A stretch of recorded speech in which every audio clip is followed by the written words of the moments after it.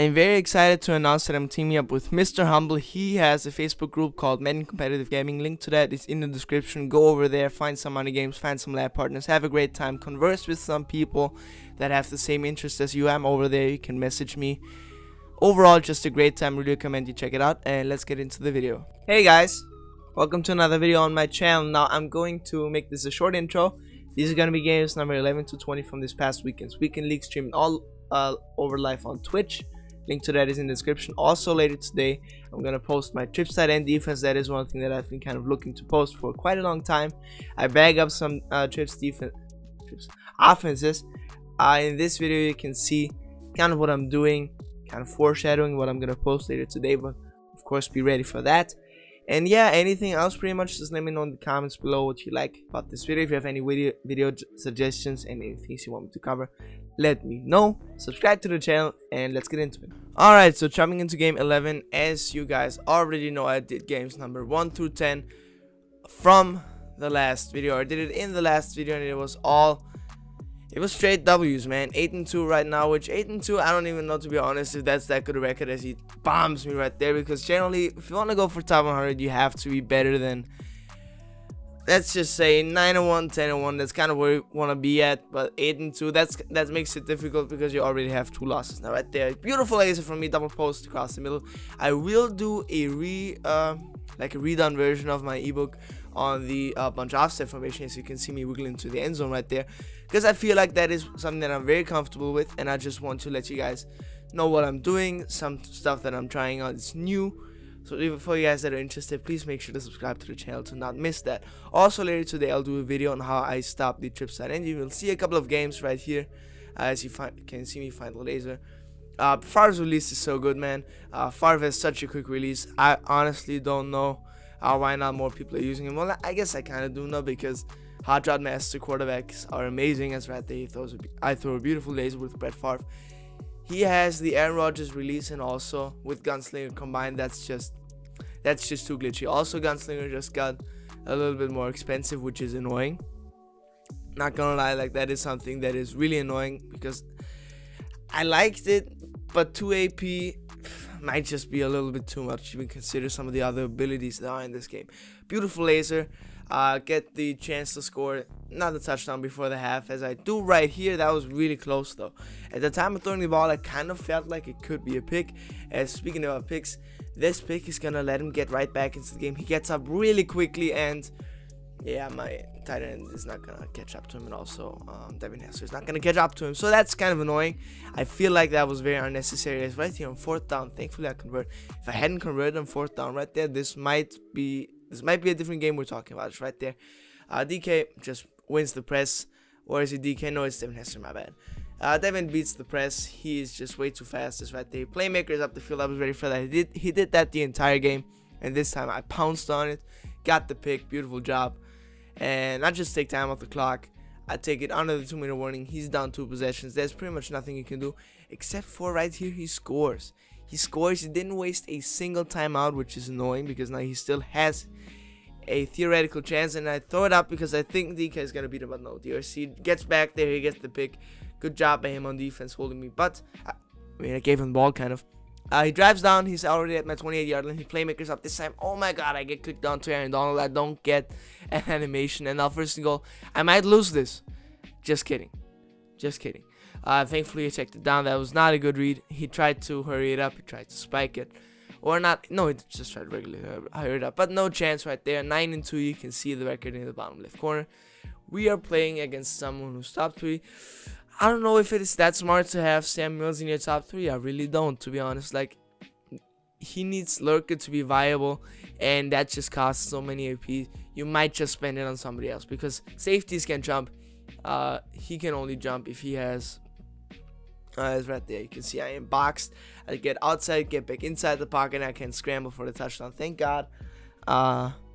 Brett Favre is not that fast. Just right there, you can see me get the second, 4th and 2.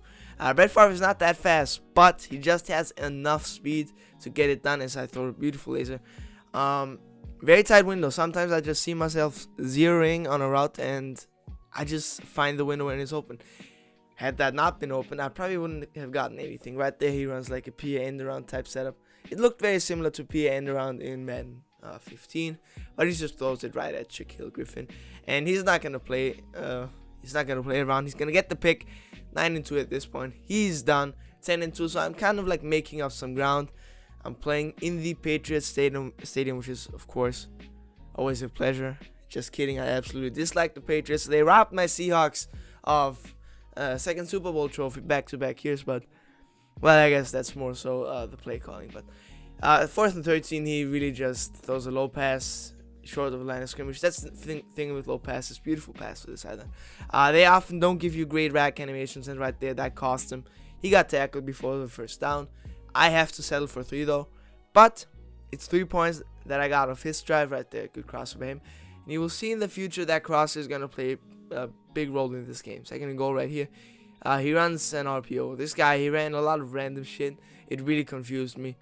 I was not so comfortable with defense this game. Not gonna lie, good slant by me. So I just kind of let him get down the field with some really weird plays. But I get the ball in the second half, so that's fine. I scored 3 points. I can throw that post. Don't fumble, DK. I appreciate you. Almost the first down. Move the sticks though on the last play. The next play. Check it down to Reggie Bush. And Reggie Bush, he is really glitchy. I'm thinking about investing into that Alvin Kamara. If you guys watched my last video, I'm rebuilding my team. As right there you can see, throws it right at Samuels. I mean, I would have been there with the user. I don't really trust linebackers to make catches, but right there Samuels made a catch. I appreciate you for that, my guy. I kicked the field goal. I'm up 8 points, which is a pretty comfortable lead. I just have to make sure he takes some time off the clock right here. As right there, he playmakers, and he gets it open. That was so lucky. I feel the pain that I felt in that moment, because it seemed like it was an illegal forward pass, and right there he just fits it in. He holds my zones down with the play action, and right there he runs QB, whatever it's called, QB power, QB wrap. Anyways, with the jet sweep motion right there, game is tied. I throw a stupid pick on 3rd and 10.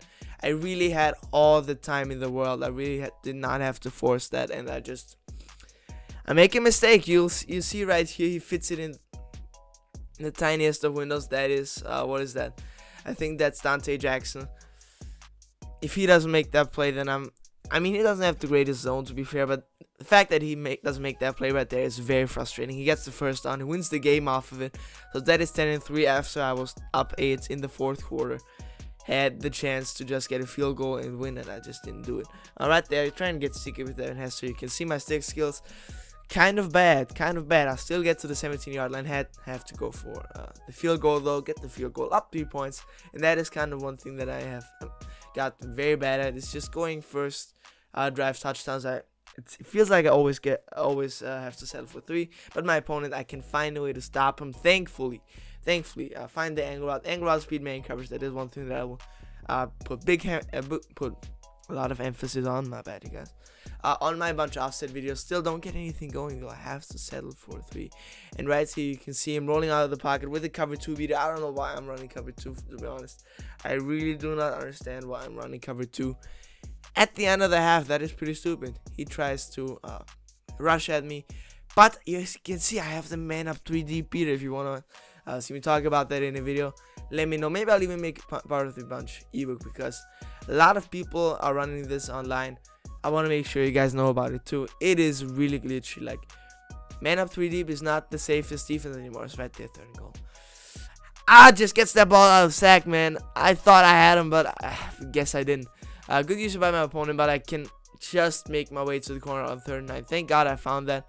Good completion by me. Right here, I fumble the ball. Are you serious? I fumble the ball.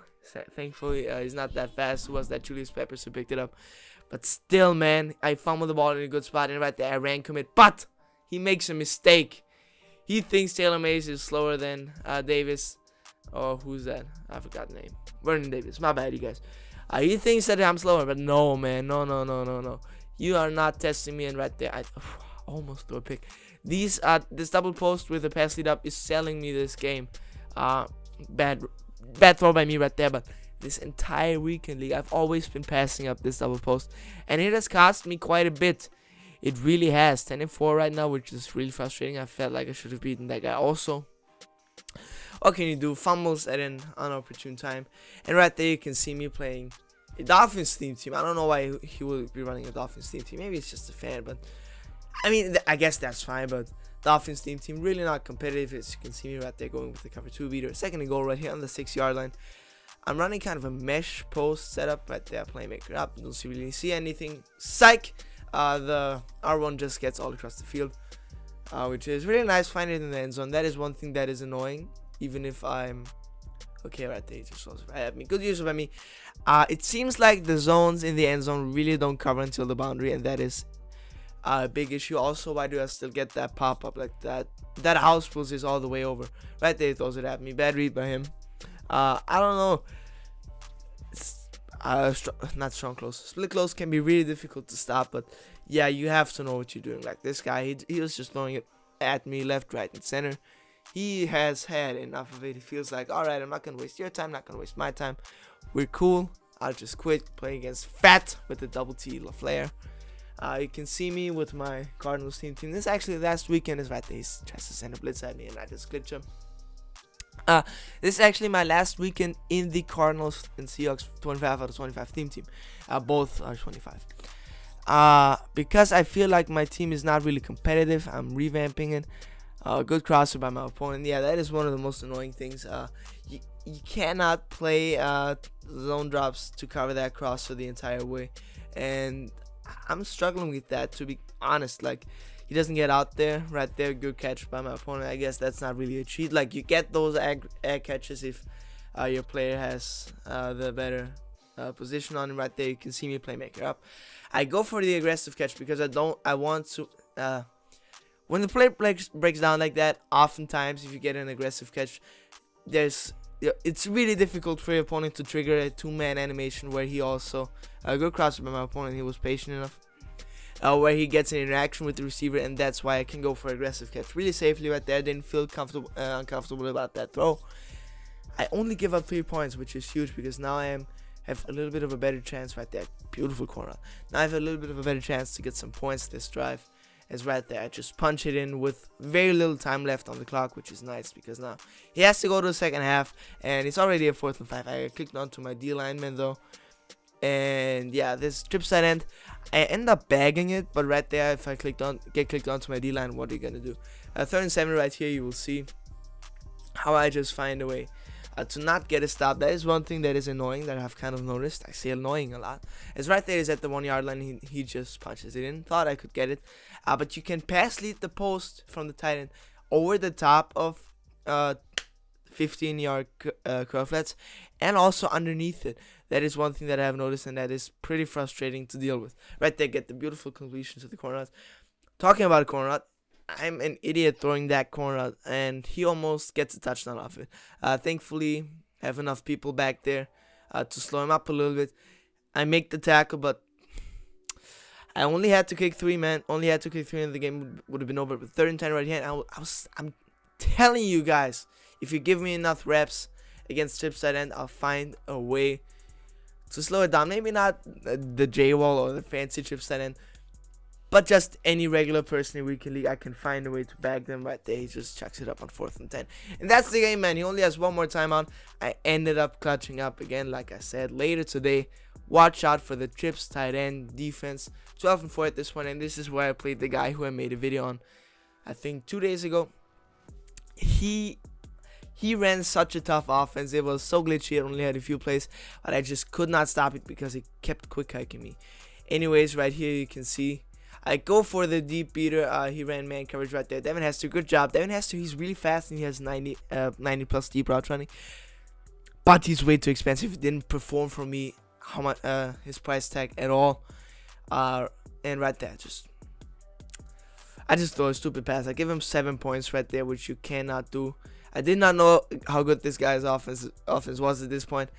But if you watch this game, if you continue watching this game, as Reggie Bush does a good job of catching up almost, you will notice how tough it is to stop. And you can't spot someone like that. 7 points. Right there, I'm trying to get a little bit aggressive right there. He just ran cover 2. Good job on me playmaking up though. I get the rack egg. Thank God I didn't get a hit knocked out at the 1 yard limit here, and I'm just gonna be conservative, gonna take my yards. Get in there, you fat F, as Stone would say. And now we get into the real deal. he kind of forced that streak that was not really open. So you might see it. I was thinking at this point, alright, I always struggle stopping. Good angle up by me. I always struggle stopping a slot offset, but this guy might not know what he's doing. So I maybe was a little bit careless this drive. This drive, as you can see, 2nd and 17. I tried to go for it, but he just gets position, and that is something that I've been struggling with. Beating press man out of bunch, I have to just get back to the things that I used to do. I just have to remember what I did. And here, 1st and 10, you can see how tough his offense was to stop. He really rarely ever missed a read. Good job by him taking the angle out right here. The corner out got open, and here he throws that streak where he threw it with a little bit better timing. So there's just so much to show, and I'm only showing you guys these plays just to show you how quick hitting his offense was. He really almost always had something open right there. Bad. Oh no, I thought I was going to force it to the double post. Throw it to Deion Sanders though. Almost getting for the touchdown, about 4 yards short. So I have to take my points. Can't play like an idiot. Gotta take my points. Gotta see what I can do in the second half. But sadly, he gets the ball, and you can see Dante Culpepper is lit up. He has good pass by him. I thought I could get that. I thought the deep zone was gonna play that, but he timed that perfectly. Also good deep streak by him right there. And it's just pretty much impossible to stop someone who has Omaha. Did I say bazooka earlier? I might have. But good pass by me. Can't get out though, sadly. A little bit too tired. It is almost impossible to stop someone who knows what he's doing. It's right there. I get the throw out of sack, fumble. Pick it up, can't advance it though. And now we're in a pretty dire situation. Like, we have to get points right here this drive. And I get the throw out of sack. Probably wouldn't have been open anyways. I'm really frustrated because this guy really knew what he was doing. It was so tough to stop. I kind of had an idea of how to stop it, but he was just quick hiking me, and I could never move the people in the position because I had to move the safety down to cover the streak and the post. And then if I were to click back to get back into a position to stop the inside zone, then he would quick hike me, and not really quick hike me though, but he would just hike the ball, and it would just get ugly. So right there you can see me. I go for it on 4th and 6 just because I know how tough his offense is. I have to take my chances. Just right there, I go with a beautiful Z route that beats out. Beautiful by me. He ran that play with a delay fade that entire earlier game, and I just banked on the fact that he had such a poor angle to throw that crosser where it would get played, and right there it did get played. Outswerving right here a little bit. Thank you for the block, Devin Hester, and we out it. So already up 14-0. I'm kind of in a good spot. I'm kind of in a good spot. Just have to not make any mistake. Try to at least slow his offense down. 1st and 10 right here. He makes a beautiful read to the post. I baited down to the angle route for a second. Immediately went back to it. Oh my god. Those are the kinds of plays that really frustrate you, because he did not mean to throw that ball and he gets a touchdown off it. So also this is frustrating because there was nothing open and I just forced it. Give him the ball back. He gets another drive before the end of the half. And right here you can see that crossing route is absolute money. If you wait long enough, if you pass lead it up the field. I really had great trouble stopping this crosser. As right here you can see me sending the spy way too early. I recognize it, but I'm just too late to get to Dante Culpepper. He gets into the end zone. Good play by my opponent. I sent the blitz at him right here, but he just has so many people blocking. Isla lasted. He gets the touchdown, and already he came back 21 points in a row. Just basically off of me being stupid right there. Tyler Lockett. DK was so tired because he had two bench presses on the outside cornerbacks. Metcalf was too tired, but TD, Tyler Lockett made up for it. As right there you can see on the play out, I had a hard flat out there. And that's one thing that I've noticed pretty frustrating. Linebackers don't really get out in zones. They just don't. They're too slow. You have to manually move them out, and that of course gives you the chance to get quick hiked. It's right there, 4th and 9. I just forced it. Very bad play by me. I really had trouble with his man coverage the entire game. 1st and 5 right here. Went offsides the previous play, and right here the game is over. Like, there's no way for me to come back. I'm just throwing in the towel. I'm really frustrated because this guy, I've been matching up with him, or I matched up with him back-to-back times, and that is always annoying. I don't know why that happens. I really hate that. Just give me 25 different opponents, EA, please. I don't want to lose back-to-back to the same guy. Very frustrating, but we have to move on. 12 and 6 at this point, and I really just, I totally gave up on top 100 right here because like I have to win 7 games in a row to get 19 wins, and I don't even think 19 wins gets you top 100 right now. And so I really just cut loose. I really just did not mind too much anymore. I get the pick on the corner. Shout out to Buddha Baker, good pick by you. Trying to get a little bit sticky. That hurdle though messes me up a little bit. But yeah, I really just started caring less. Good throw by me over the to the post, and that really kind of helped me, to be honest. Right there, that guy had no intentions of staying in the game any longer. So we're already at the last, or not at, we're already in the last game of the video. Playing against King Jaw Allen, if I can read that correctly. He has another Raiders theme team, and Raiders, let me tell you, they are the ones you want to go after. I'm currently building one. I don't know. Oh my god. I was surprised during the game, and I'm surprised right now. I can't believe that he threw that. Nevertheless, you can see me flying in the laser to the wheel route, and he's running trip side end. You can see how I'm pretty much boxing him up the entire time. I was right there. I zoomed out because he had the smoke screen on the outside wide open. He tries to playmaker right here. I was a little bit too late to it, but had he not gotten a throw out of sack, I still would have been there. So not really too worried about that. I can hit the angle out right there. He just had no idea what he was doing. He was just trying to send heat, but I just found people open right there. You can see Dion working himself open. That was pretty good coverage, not gonna lie, but Dion just fought for me. He got open.